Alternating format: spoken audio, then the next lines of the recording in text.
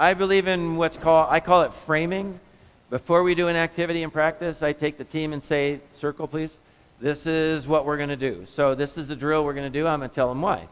I like continuous drills where you're having to transition and you're getting all kinds of things come across the net. And so we're just going to play, all right?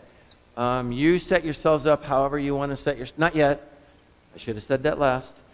However, once you leave, set yourselves up in a way that we can compete against one another. It doesn't just have to be best friends, okay? Let's play.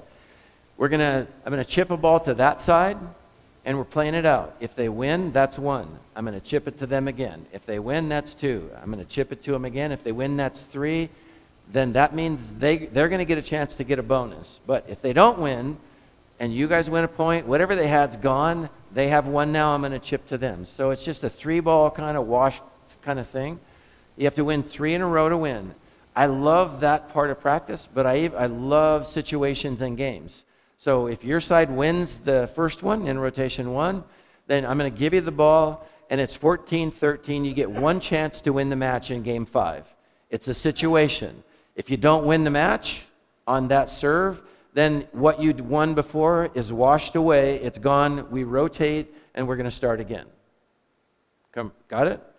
So it's like a regular sport game. It's not like big points or anything. In the end, what you have to have is 6 big points, because you have to win 1 in every rotation to win.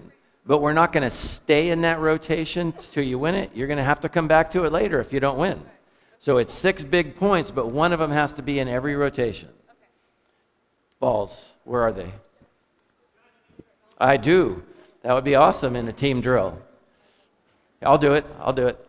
Yeah, thanks. I got it. Don't get hurt. No, I won't. Okay, how do we start here? Are you just so wimpy? Ball! Ball! The ball!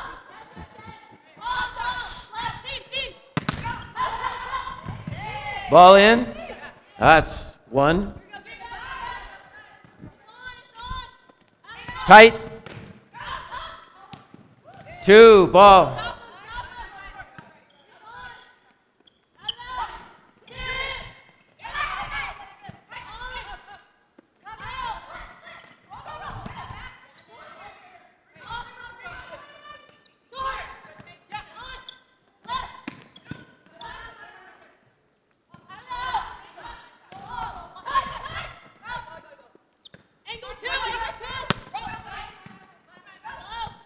Height.